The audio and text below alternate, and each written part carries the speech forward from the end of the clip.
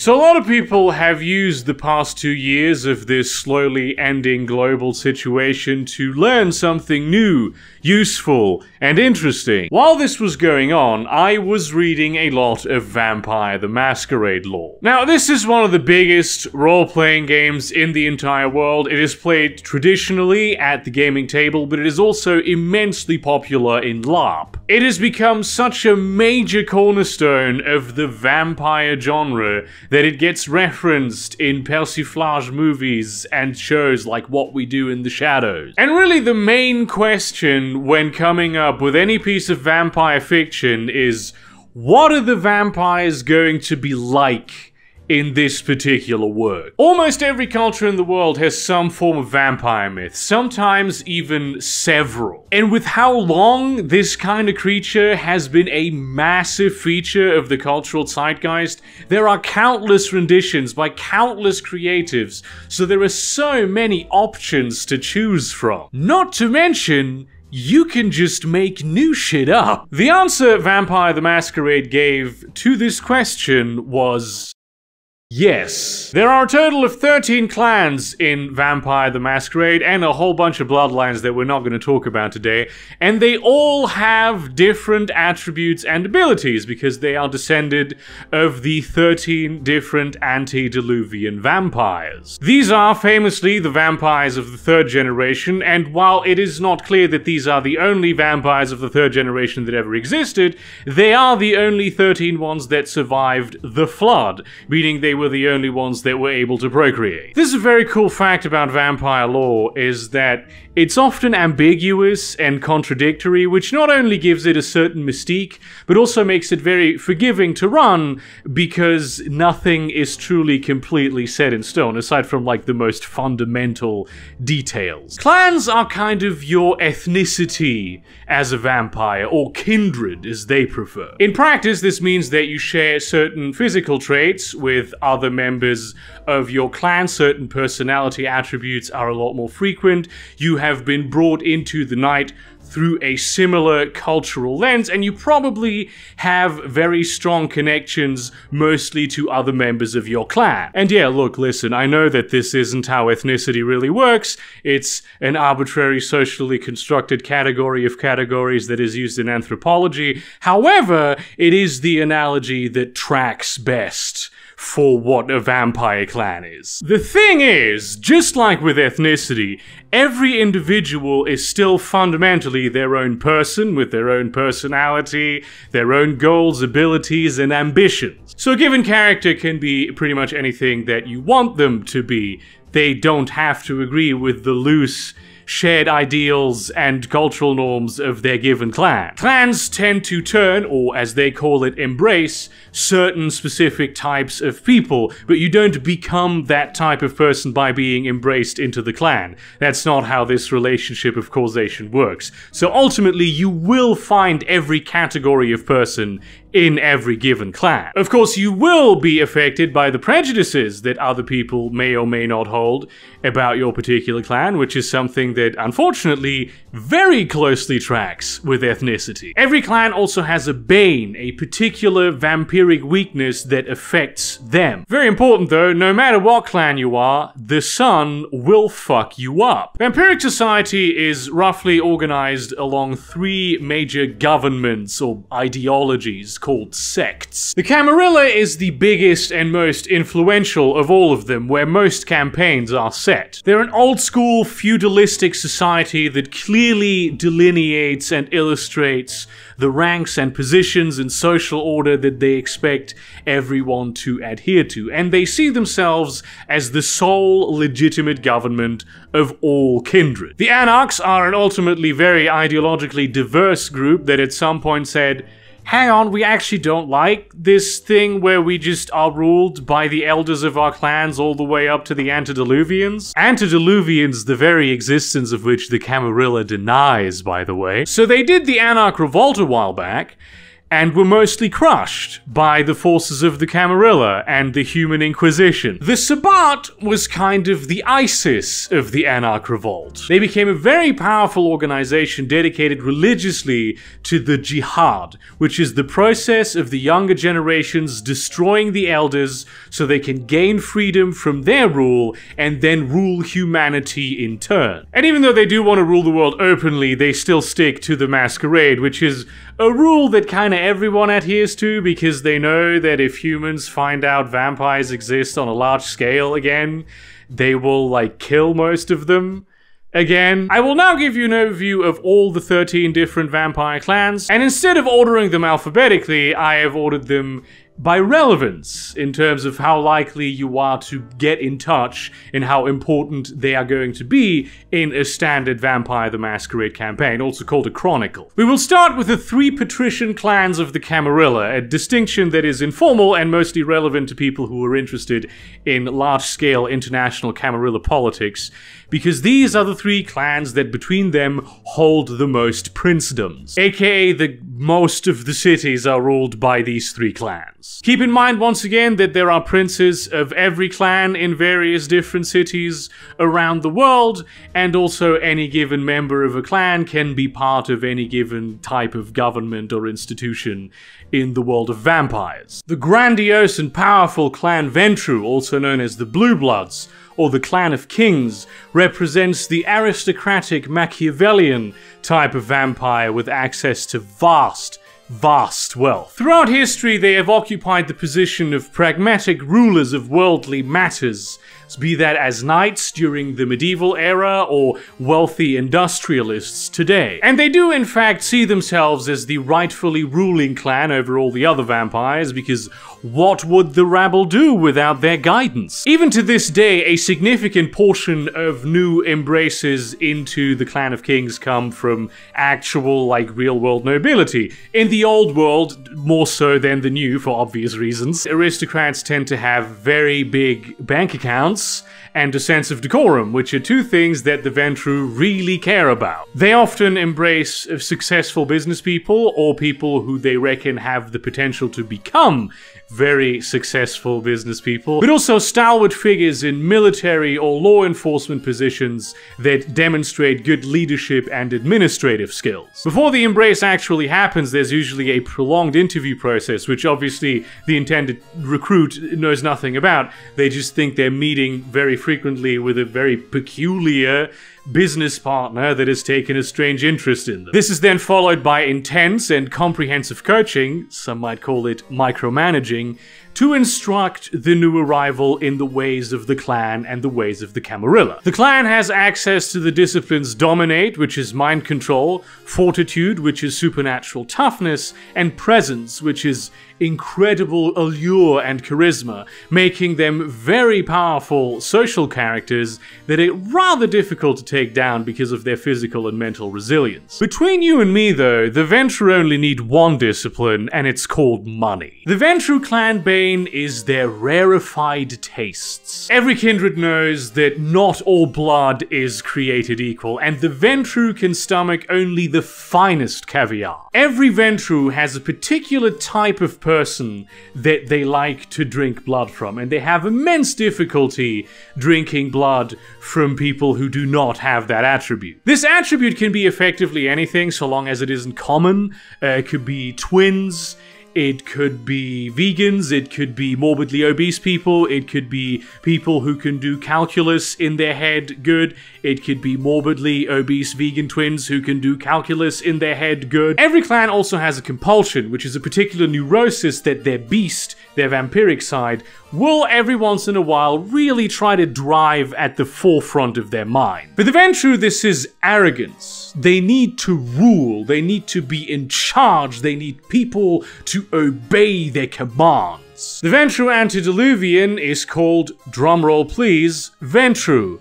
And not only is there very little known about him at all, but also officially, in keeping with Camarilla policy, Clan Ventrue denies his existence. Evidence suggests, however, that he went to India after the destruction of the first city in the flood, because basically most of the clan's ancient history takes place in India. Some notable Ventrue include Fiorenzo Savona, who, despite being rather young, is a very influential figure in the inter-city connections, especially in Central America. Mithras, who, yes, is the sun god Mithras, which is brilliant, because if anyone asks you why you are only out at night, you can just tell them that you've been hauling the sun across the sky. And Lucinde, a powerful Justicar dedicated solely to her mission of eradicating the worst and most dangerous enemies of the Camarilla. The gorgeous and creative Clan Toreador, also known as the Roses or the Clan of Vanity,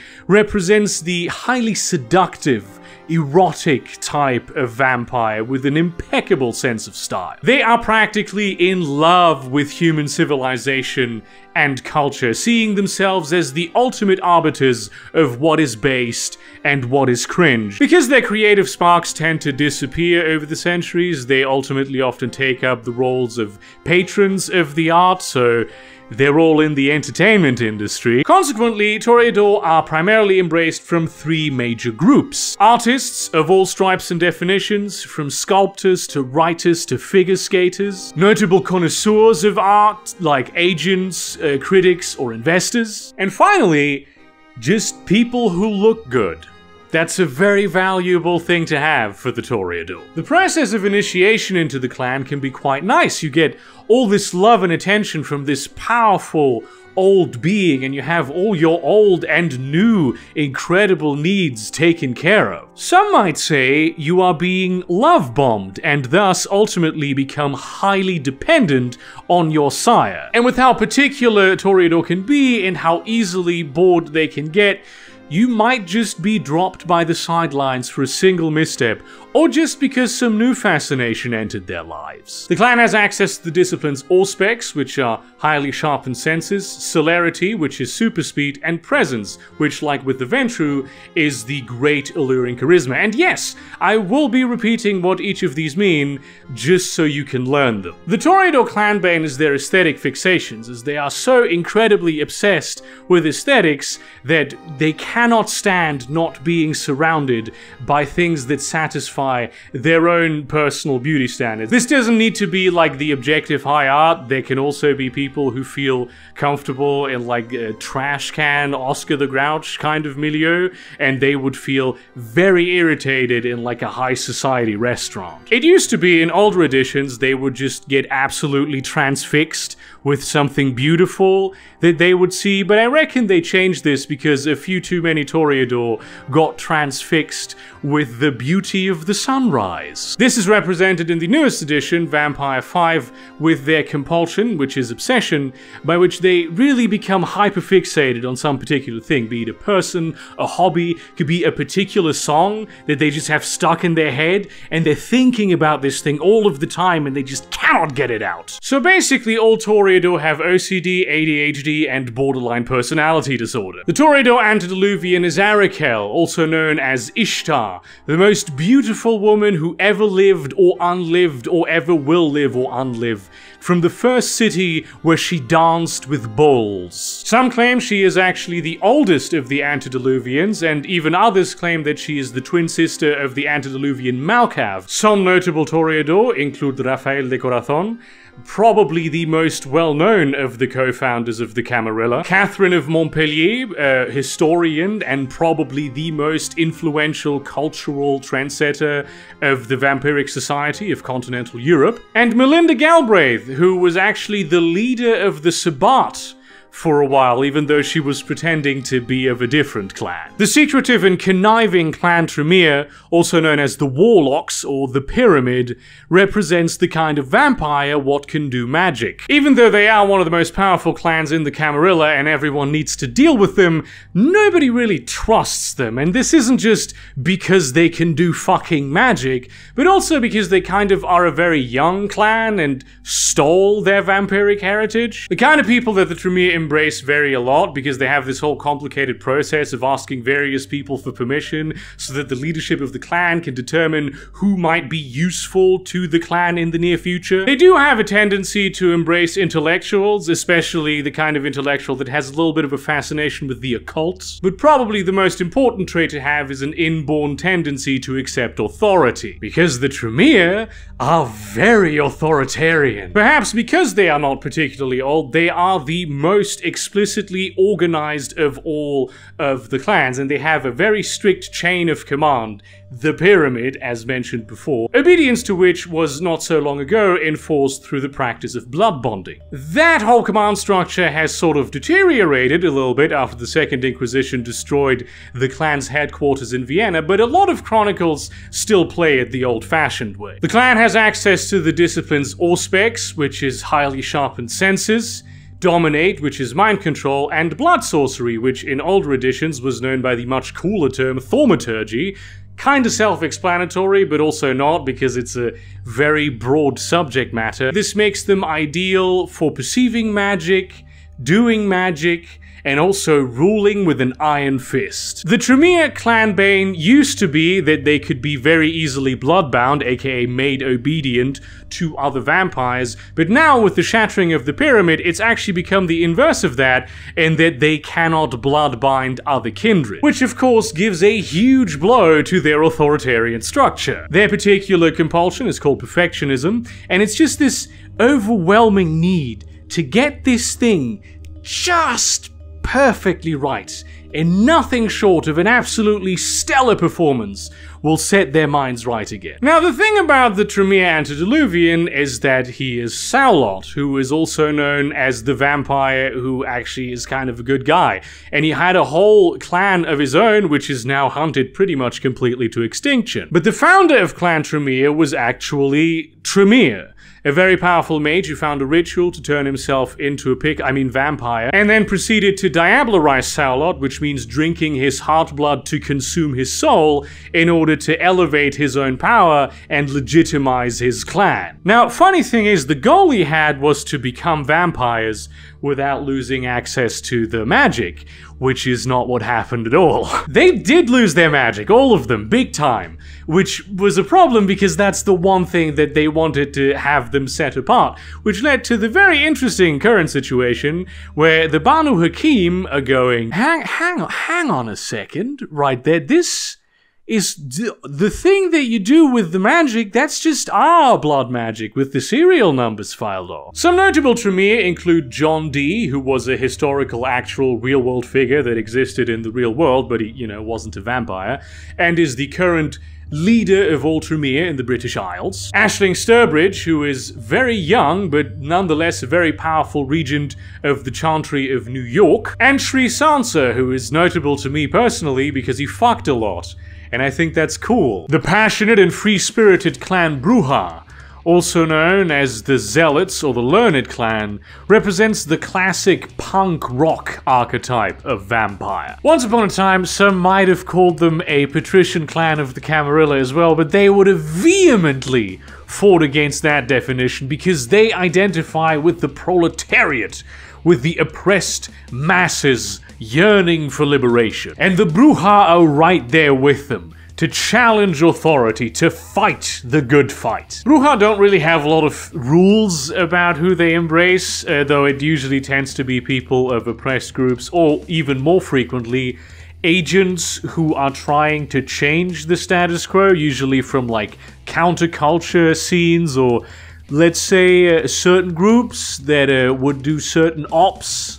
in order to achieve certain political goals. So essentially middle-class kids who don't need to hold down 3 jobs to pay the bills and thus have the time to do high-commitment activism. Now, while they are pretty cool, a lot of players like to romanticize them away from the fact that they are just hardcore ideologues who enjoy revolution for the sake of breaking shit. Many don't even believe in anything for the sake of believing it, they just believe in it because it is different than what they perceive to be the status quo. As such, you will find a lot of hardcore tankies, Nazis, Khmer Rouge enthusiasts, and people who post about politics on Twitter among the ranks of the Brujah. They're also well known for giving little to no guidance to their childer. Very often they don't even know who their sire is or what even is going on with them, and so they die pretty quickly. Because of course helping a youngling navigate the complex intricacies of the night in vampiric society is a huge responsibility,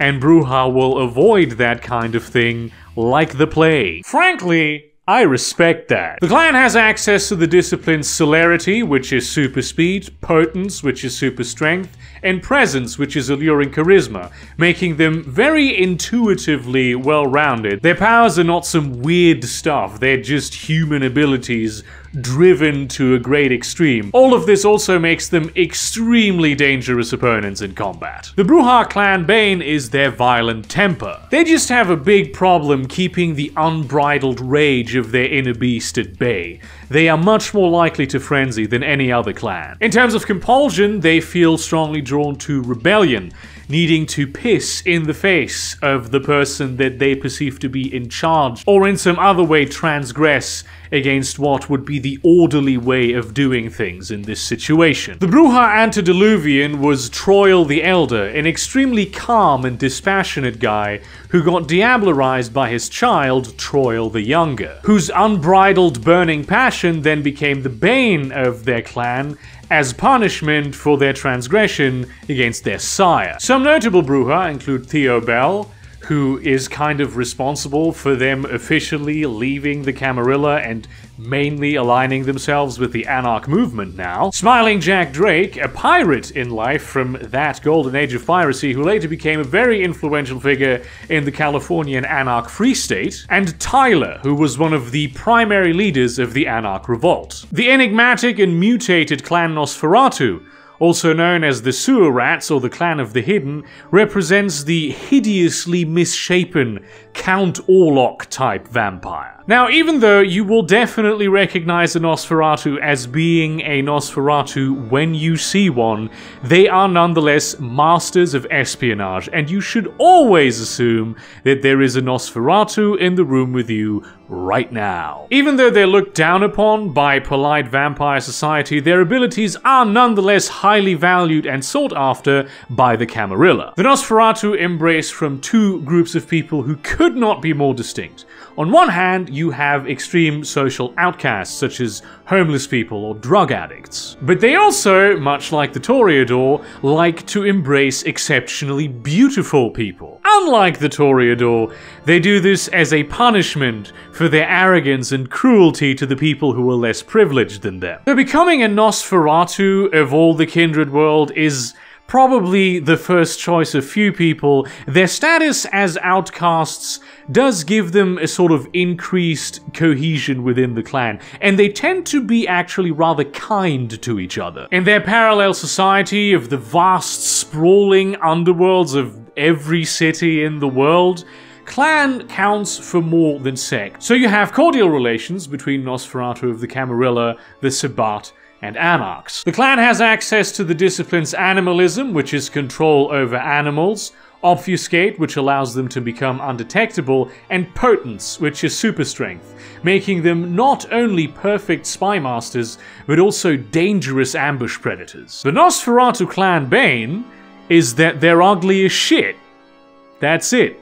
That is the bane. Right, okay, so the reason this is the case is because when they turn into vampires, they undergo a transformation, extremely painful, by the way, that completely changes the way that they look, and many of them even end up being unable to exist even as a vampire, because that is how far they have mutated. Some are even more hideous than the average Nosferatu. A very small select group is not quite as disgusting, but any Nosferatu, the second you see them, you will immediately know this is not a human, but some form of horrible monster, making it rather difficult for them to uphold the Masquerade. Their clan compulsion is cryptophilia, which is an intense need to know secret information that very few people are privy to.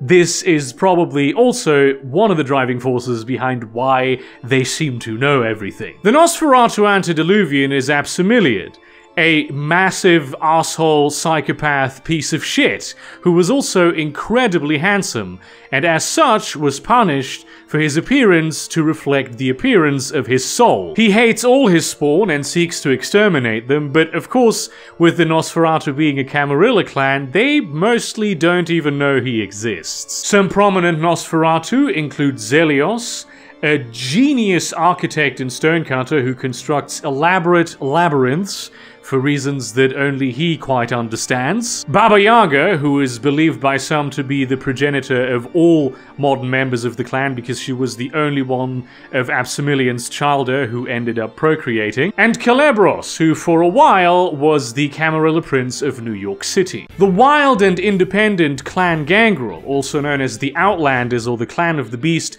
is the archetypal country vampire that lives in the wilderness and is really more animal than person. Vampires are generally city people. They prefer to not be in the wilderness, where there is little in the way of consistent shelter and a lot in the way of dangerous shit. This is not true for the Gangrel, who even when they are in cities prefer to stick to the parks and outskirts. They also like to travel a lot, and they are the only clan that is even somewhat respected by the werewolves. They prefer to embrace people who are unafraid and have a will to survive. This often happens like pretty spur of the moment when a victim vehemently resists feeding, which is actually difficult because getting fed on by a vampire apparently feels very, very nice, but they will also sometimes pick out people that they notice are unafraid of moving through the wilderness at night, and so they will stalk and observe them, sometimes over a period of several months, before embracing them if they find them worthy. Very few Gangrel will ask you if you want to become a vampire, and actually if you are a Gangrel and you had the choice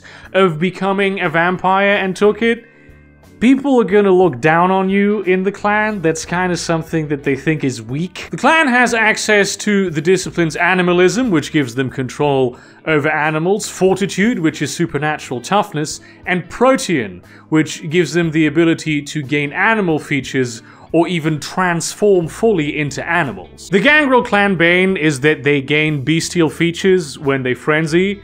So this might be like bat ears that then appear, or they have like a strong dog stench. It used to be they would then have this feature forever, but they changed this in Vampire 5 because I guess they realized that if you have a frenzy once, like early on in the game, which will most definitely happen to you at some point, and you have a little bit of bad luck, you become just a walking masquerade violation without the benefit of having obfuscate as a clan discipline like the Nosferatu do. So now those features go away after a while. The clan compulsion is feral impulses, which every once in a while will really drive the Gangrel to resolve a dispute through violence, the purest actual form of showing who is strongest and fittest and best to survive, and not this words bullshit, because they will have a pretty hard time talking. The Gangrel Antediluvian is Enoia, and it's very difficult to ascertain any information about her because all the lore about Enoia is passed through Gangrel lines via oral storytelling, and so there's a million different versions of Enoia. She may have been raised by wolves. That's one thing that may have happened. Some notable Gangrel include Cuthbert Beckett, a very notable scholar and archaeologist looking into the true origins of vampire kind. Odin the All-High, who is, yes indeed, that particular Odin, though he isn't originally Scandinavian, he just ended up there. And Xavier, who was a very powerful Justicar of the Camarilla, before officially declaring that his clan was now going to leave the Camarilla and join the Anarch movement. The ethereal and neurotic clan Malkavian, also known as the Cassandras or the Clan of the Moon, represents the sort of telepathic, psychic type vampire, though they do still drink blood. The Malkavians are a funny little group because they have changed a lot over the years of the game's existence. They used to be just straight up crazy people. There was sometimes an attempt at doing a serious exploration of mental health, but of course as the topic in general has moved more into the space of public acceptance, it's become a bit more labor intensive to actually deal with it properly. And personally, I think Vampire the Masquerade does a very good job with that. Basically, they're all in tune with this psychic network that they all share, and through which they have a very loose telepathic connection to each other. But of course, every node in that network has their own little particular idiosyncrasies that distorts the view of the whole. They're an extremely diverse clan in whom they embrace, because it tends to be mental oddballs, and there's a lot of different ways in which you can be a mental oddball, but there does seem to be a certain, not preference, but just a statistically higher likelihood of them embracing intellectuals, because they tend to be celebrated more for their oddballness, and so hide it less. The clan has access to the disciplines Auspex, which is highly sharpened senses, Dominate, which is mind control, and Obfuscate, which allows them to become undetectable. They used to have a discipline called Dementation, which is now an amalgam power of Dominate and Obfuscate, which once again I'm not particularly happy with, but basically what it does is it makes other people go crazy. The Malkavian clan bane is their fractured perspective. They all have some wild and often destructive mental health disorder that they had a sort of predilection for during their life, even if there it never manifested. And no amount of therapy can help them with it. The clan compulsion is their propensity for delusion, because though they are connected to this magical, powerful network that can give them very meaningful visions of things that might happen in the future and things that are happening right now, they also can just as likely receive just complete bullshit streams of thought that will deeply upset their frame of mind. Trust me, I have quite a few schizophrenia symptoms myself. I know what I'm talking about. The Malkavian Antediluvian is called Malkav, and some people think that he is physically, or rather non-physically, the actual telepathic network that connects all Malkavians. As such, even though they're a Camarilla clan, the Malkavians are not as religious in their denial of their Antediluvian. But then they are Malkavians, so nobody listens to them anyway, and the Camarilla doesn't really care. Some notable Malkavians include Anatole, who has, for the past couple centuries, been predicting the end of the world, and it turns out that he actually is correct. Therese Vorman, who is the Anarch Baron of Santa Monica, and who appeared in the video game Vampire the Masquerade Bloodlines. And none other than Aleister Crowley himself, who, believe it or not, is also the sire of Jekyll and Hyde. The ruthless and Darwinistic clan Lasombra, also known as the Keepers, or the Night Clan, represent the archetypal type of vampire that is a shadow being.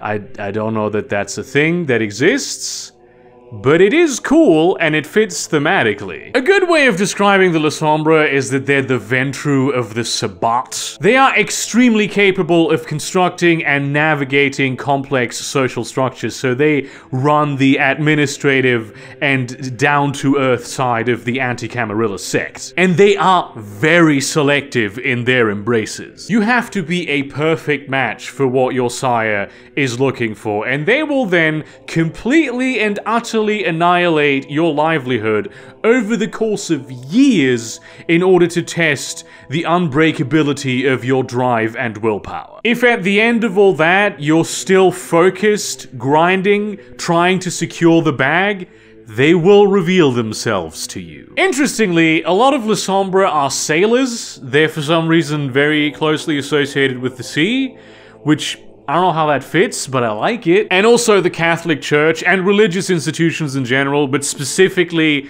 the Catholic Church, the Lasombra are deeply embedded in. And this is just another way in which they're sort of like an evil counterpart to the Ventrue, even though, I mean, the Ventrue are already kind of fucking evil, in that they will use anything to climb the social order. The clan has access to the disciplines Dominate, which is mind control, Oblivion, which used to be called Obtenebration and was their ability to control the shadows, and you'll understand later why I'm so very angry about this, and Potence, which is super strength. The clan bane is actually something very classic in that they don't cast proper reflections, not even on like digital cameras, though you probably will be able to identify them as themselves. The whole thing is going to be just busy with like shadowy artifacts and transparency issues, to the point where if you're unlucky, it might even be a Masquerade violation. This has led to the ironic situation that the clan, which utterly despises the idea of humans having any sort of position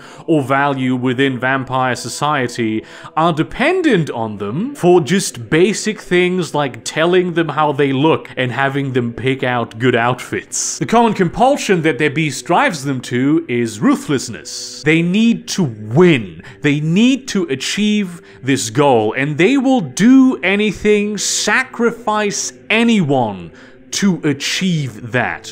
Failure is not an option. The Lasombra Antediluvian went by many names, so people just tend to call him Lasombra. Now, the funny thing about Lasombra is that even though the Brujah would really like to claim this honor for themselves, they are actually the ones who kicked off the Anarch revolt by diablerizing their Antediluvian. He was the first Antediluvian diablerized after the destruction of the first city, which is like so far in the past that the overwhelming majority of people don't even know that that was a thing, and he was diablerized by the youngest of his childer, Gratiano de Veronese. Some notable Sabbat include Lucita de Aragon, who was a Spanish princess and later became a very, very powerful archbishop in the Sabbat, Zadkiel ben Aron, one of the absolute grandmasters of obtenebration, and Giangaleazzo Visconti, who, this is my favorite Vampire the Masquerade story. Basically, this guy, he got bored with the Sabbat because it's a very violent and direct kind of place. So what he did is he took all the Sabbat hardliners in his city, Milan, and he switched from Sabbat Archbishop to being a Camarilla Prince by just killing all of them. And the reason for this is that he found the intrigue and complicated politics of the Camarilla more interesting. The stately and indifferent clan Tzimisce, also known as the Fiends or the Old Clan, represents the classic Eastern European Dracula-style vampire, with a bit of a twist. Probably the most inhuman of all the clans. They don't even hate, like, regular living mortal people anymore. They just torture and deform them for pleasure. To continue an earlier analogy, the Tzimisce are sort of the Toreador of the Sabbat, the great philosophers of sadism, who are solely focused on the question of what it means to be vampire. Because they don't really care about humans all that much, they tend to embrace absolutely massively exceptional people who just happen to strike their fancy at that particular moment. In order to maximize the potential of kindred, because that's all that humans are to them, is just like little seeds that maybe or maybe not could have potential in some way to actually build something worthwhile out of, they have instituted centuries-long breeding programs to get the traits that they find most interesting. Yeah, this is how bad they are. And to be clear, eugenics is one of the least of their crimes. Being a very traditional clan that cares a lot about their own history, the Tzimisce are known to be very, very polite and hold especially the Lords of Hospitality in almost religious regard. This is, of course, primarily because they are complete sociopaths who are fully on the orange and blue morality spectrum, and these kinds of very strict rules are the only thing that keeps them together. The clan has access to the disciplines Animalism, which is control over animals, Dominate, which is mind control, and Protean, which in their case is the ability to shape flesh. In a time where disciplines were not design efficiency to death, this was called Vicissitude, and it's the main standout ability of their clan, that they will physically change themselves and others, usually more others in more horrendous ways, but they also change themselves to be whatever they want to be, often going very far away from the human form, and this is now an amalgam power of Dominate and Protean. The clan Bane is called Grounded, and it used to be that they needed to sleep surrounded by their own grave soil, but in V5 they changed this into something that I personally think is a lot cooler, in that now they need to sleep surrounded by something that is ironically a very core aspect of like their mortal identity that they used to have, like their particular castle or maybe their ethnic group. Could still be grave soil, by the way. This also kind of means that the Tzimisce don't really travel all that much. It's a bit of a logistical challenge. The clan compulsion is covetousness, which is also a classic vampire thing to do, where they like see something that they really want for themselves, and they will go to great lengths to get it. The Tzimisce Antediluvian is known as the eldest, and though as members of the Sabbat, of course, they are rather happy that this creature is no more, they do share its vision and even respect it, sort of, for going all the way into a direction of complete and utter inhumanity. A common saying among the Tzimisce is that instead of having a beast and a remnant mortal soul inside of it, the eldest just had two beasts. Some notable Sabbat include Sasha Vikos, who has turned themselves completely androgynous and is a very radical member of the Sabbat, known as their chief torturer. Radu Bistri, who used to be the Prince of Bistritz and is now a high-ranking member of the Sabbat, himself originating in one of those breeding programs. And of course, yes, the Count Dracula, who actually is a master of Koldunic sorcery, which is an even older form of magic that the Tzimisce had access to before they adopted vicissitude. It's basically like an Avatar The Last Airbender style spirits of the land element bending. The young and self-interested clan Hecata, also known as the Lazarenes or the Clan of Death,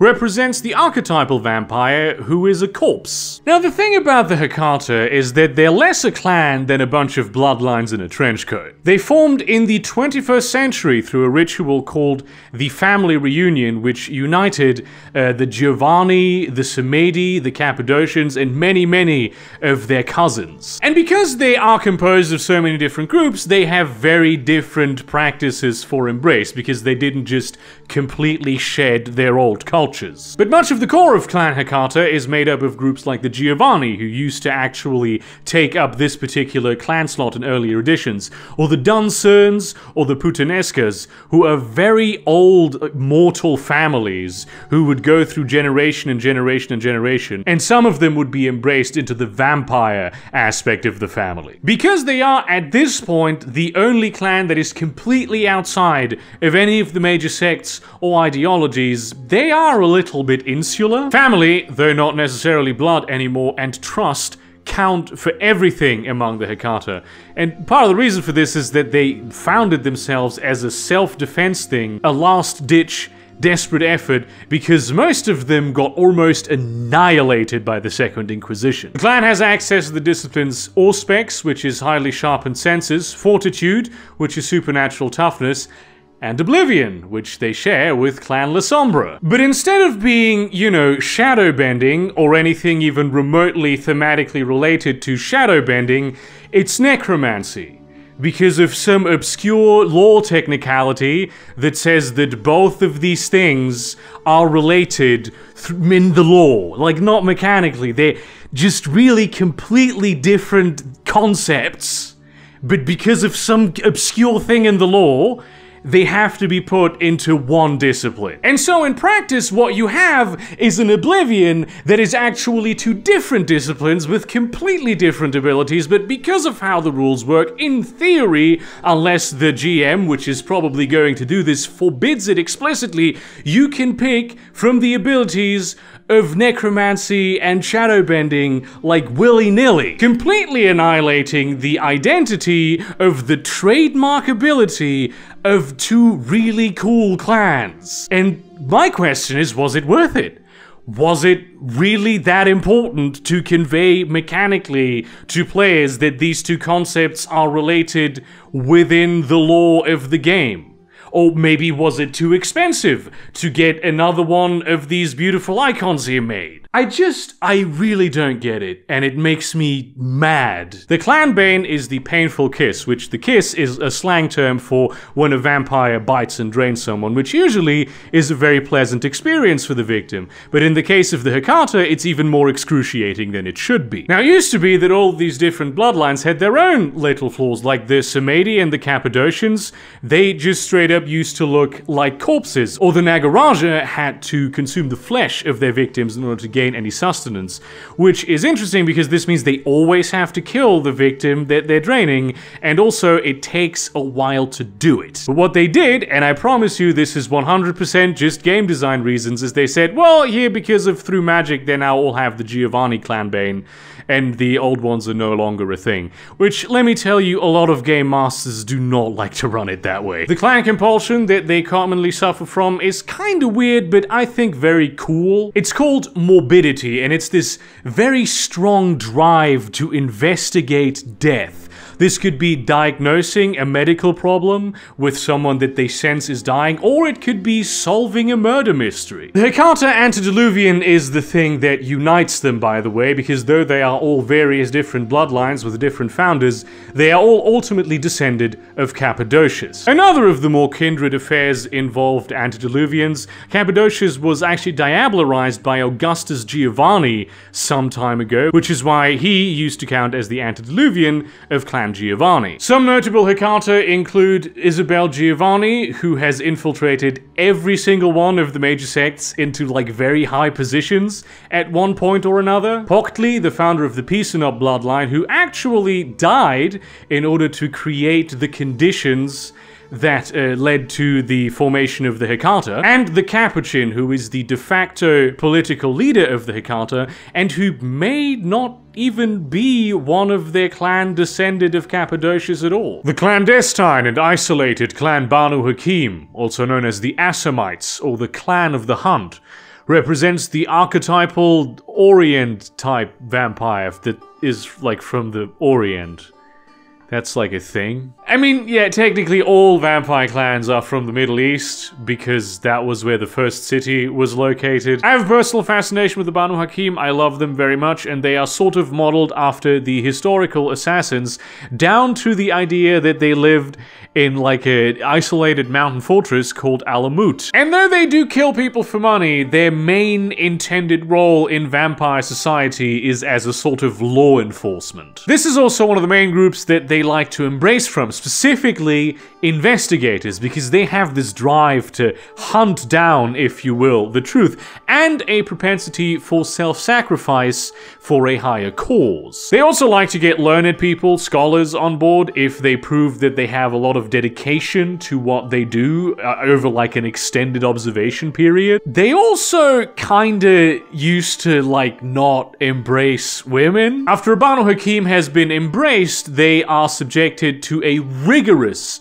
7-year training program, followed by another 7 years of indenture to their master. And if they fail any of the test, or if they show any amount of disobedience, their master straight up just kills them. Probably involving diablerie too, which is one of the reasons why the Banu Haqim have had a fairly strained relationship with the Camarilla at times, because in the Camarilla, that is considered the absolute worst crime a vampire could possibly commit. The clan has access to the disciplines blood sorcery, which is like the same thing that the Tremere have, the blood magic, celerity, which is super speed, and obfuscate, which allows them to become undetectable. In earlier editions, they kinda had 3 different loadouts for disciplines, because they had a warrior, a vizier, and a sorcerer caste, and their thing wasn't the same discipline as the Tremere. They had their own thing. It did have a greater focus on like blood magic in the actual literal sense of controlling blood, which in a vampire society you can imagine how scary that is. Their clanbane has changed a lot over the years for lore reasons. Currently it is the overwhelming urge when they taste the blood of another vampire to diablerize that vampire, because they are attracted fundamentally to the blood of evildoers that need to be punished. And in a sense, being a vampire is such an unbelievable transgression against the natural order that it makes that irresistible to the Banu Haqim. Now, it used to be that each of the 3 castes had their own little clanbane, but the one they all shared was that their skin would grow darker with age. This is a real thing that used to be the case, and I guess someone at some point figured out that This isn't like the best idea to have. Like, it's ever so slightly a little bit problematic. In line with their bane is their compulsion to pass judgment. If someone that they know or in their presence does something that they consider to be unethical, they will feel an urge to drink from them, to enact punishment by taking some of their blood. Which, of course, given that they're usually surrounded by vampires, would lead to the problematic situation of it triggering their clan bane. The Banu Haqim Antediluvian is a guy called Haqim, and the story that the Banu Haqim tell about him is that he basically embraced himself as a mortal by killing two immensely powerful vampires of the second generation as punishment for their corruption. Some claim that his goal is to exterminate all vampires, which is almost definitely not true, but it's a convenient way to say, oh, those damned foreigners. Some notable Banu Haqim include Urshulgi, who rather recently awoke from torpor and looked around, just immediately took control of the clan and said, hang on, who is this Islam guy, and why are you worshipping him instead of Haqim?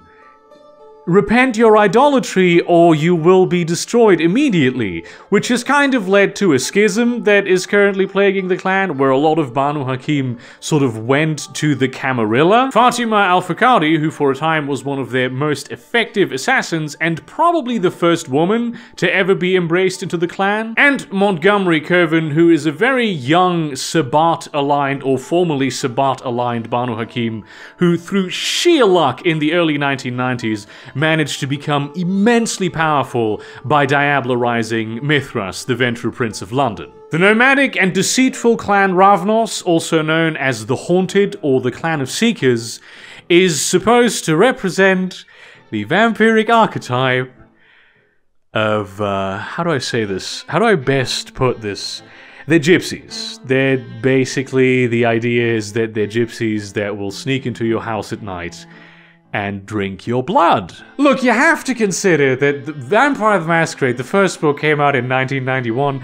Cultural, sensitivities were a bit different back then. We're talking about, White Wolf, which even in 1994, which was a few years after Vampire came out, published this, World of Darkness Gypsies. That's the book where they had a real-life category of minority groups that they took and made them mechanically distinct magical beings, distinct from humans in the same way that, vampires or werewolves or changelings are in the World of Darkness lore. Which is, wild that they thought this was a cool thing to do even back then. But yes, the core of the Ravnos clan is of and traveling with, usually, the various different ethnic groups descended of the Roma. In the West, at least. They're a whole different clan in India that basically has very little to do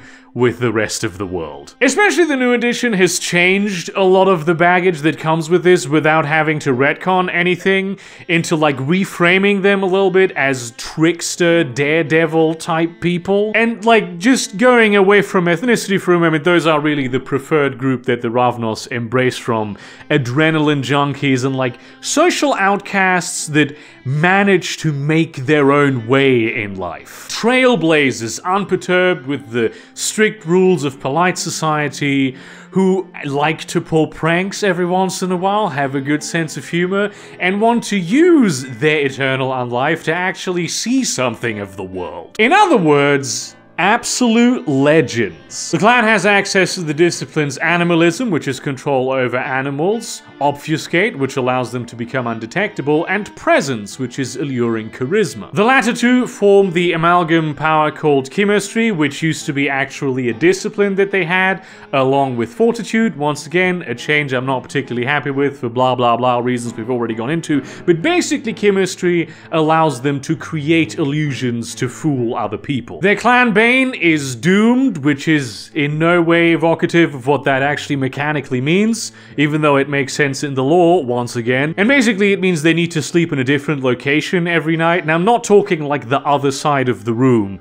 but at least a kilometer away. Their common compulsion is to tempt fate, which really is just the classic adrenaline junkie move of doing something extremely dangerous for no other reason than it would be cool. The Ravnos Antediluvian is called Zapatasura, but he's also known as Drakian, and he very notably woke up from torpor in 1999, sending literally every single Ravnos in the entire world into a homicidal frenzy for a week. This obviously almost entirely destroyed the whole clan. The overwhelming majority of Ravnos just died during this time, and like they used incredibly powerful Eastern vampires, which are a different category of vampires called Quajin, which are not even probably related to the vampires in Vampire the Masquerade, and wizards used a bunch of orbital satellite nukes to stop this guy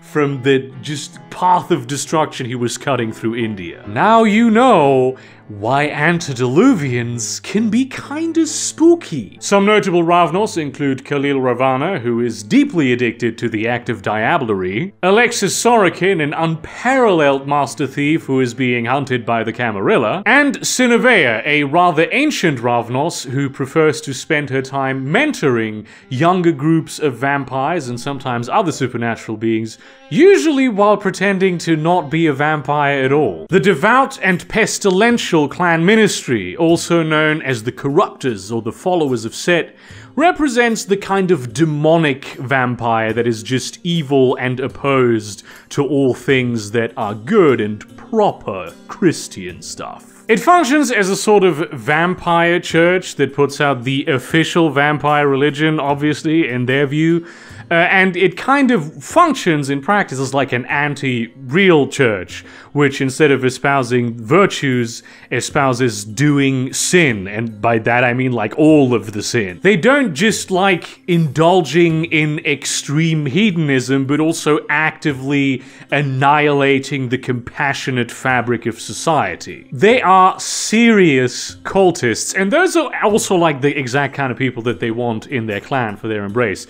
They're usually mortals who were already involved with their splintered and fractured devil cults while they were alive. And also, you can become a follower of Set no matter what clan you're from. Even as a vampire, you can essentially convert. That doesn't mean that you like change your abilities and get a new clan bane, but you are fully accepted into the clan and will be taught their powers. The whole embracing evil and corruption and destructive hedonistic indulgence does actually have a religious purpose, and that they believe that you need to go to the absolute limits of experience in order to be able to free yourself from the flesh prison that your soul is trapped in. And becoming a vampire for them is just the first step on that journey. And once you have achieved that, you'll be in some sort of like perverse nirvana state that they all want to achieve. This plays heavily into the various doomsday cult aspects that they also have. The clan has access to the disciplines Obfuscate, which allows them to become undetectable,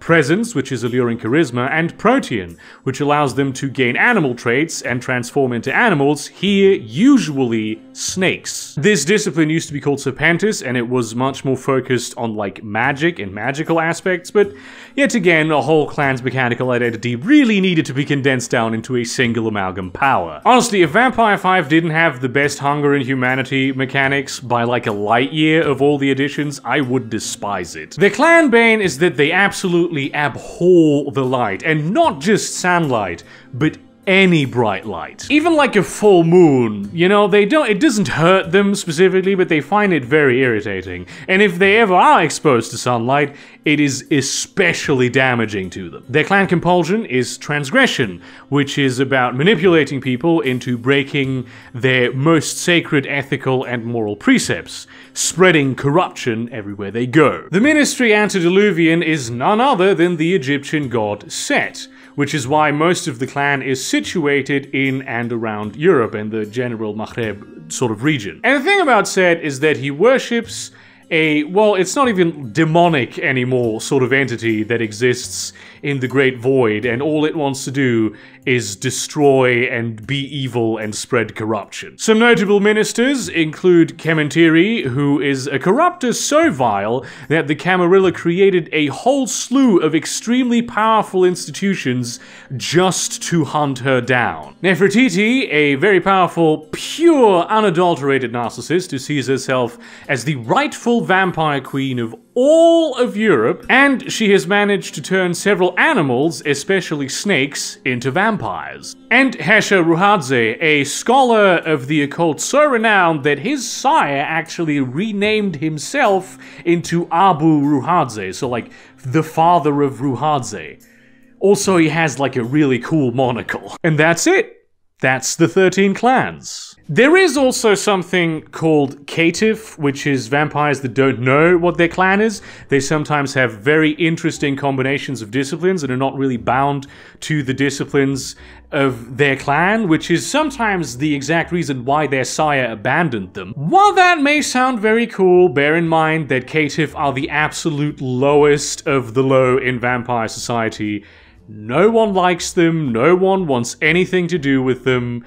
It's not really advisable to play one. So there you go, even if before watching this you knew nothing about Vampire the Masquerade, now you have a functional, basic knowledge of what you maybe should be aware of if you're going to play the game. There is a lot of VTM lore out there, and that isn't even touching on all of the other World of Darkness properties. Even the clans I mentioned have like huge swathes that I couldn't even begin to get into. If you found any of them particularly interesting, I highly recommend the White Wolf Wiki for further information, or if you prefer video learning, I can recommend the Primogens channel, who has a lot of in-depth videos on most of the clans. If you want to see how Vampire the Masquerade is actually played, check out LA by Night, which is an actual play podcast set in the California Anarch Free State, with some tremendous characters played by very talented actors, and a game master that is so excellent, I personally count him among probably like the top 5 in the entire world for any system. They even have like a only recently embraced fish out of water, don't know what is going on type character, which is excellent because they explain to her a lot of the important things that are the case about the vampire world, so it's great for people who have no idea about the lore. And look, ultimately, while they may be interesting, it doesn't matter how much lore you consume of Vampire the Masquerade, ultimately what the game experience is about around most tables is for it to be a game of personal horror. It's about your relationships and your struggles with the vampiric condition, the political maneuvering inside a very rich and, dare I say, realistic world packed full of mystery. Thank you so much for watching this monstrous video. Like, comment, subscribe, share this to your relevant communities, but do not spam them. Consider supporting me on Patreon or Subscribestar, buying some of my merchandise or my short story collection. And in that spirit, boy, this was a long one. Probably the longest video I've ever done. I don't know why I did this. I woke up one morning and I decided, you know what? Dude, like, just take 2 weeks out of the video making schedule to work like a long time every day to get this done. And this basically like suspended everything else in my life to do this. Very strange, but I've been enjoying it. So maybe if you like this sort of long form content, 5 people who are still watching this at the end of the video, leave a comment. And in that spirit, see you around, cunts.